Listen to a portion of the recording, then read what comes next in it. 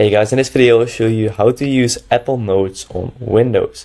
So as you can see, I'm now on my MacBook, but this works on Windows as well. So basically what you need to do is you just need to go to iCloud.com. So yeah, you need to go to this website and then tap on login, as you can see. And then you need to log in with your Apple ID. So yeah, log in.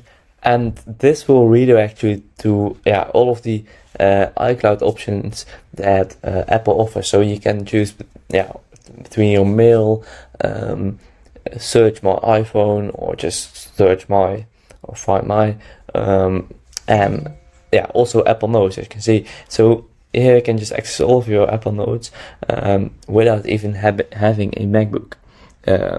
So yeah, you can access your notes, you can type on your MacBook or on your laptop, and this will just synchronize within all of your Apple devices if that is turned on. So it's very useful. So you do not have to buy a MacBook in order to use Apple Notes on your Windows PC.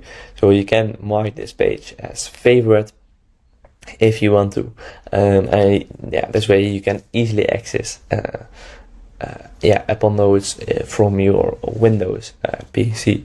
So if this video was helpful, please subscribe to the channel. It means a lot, and I'll see you in the next video. Bye bye.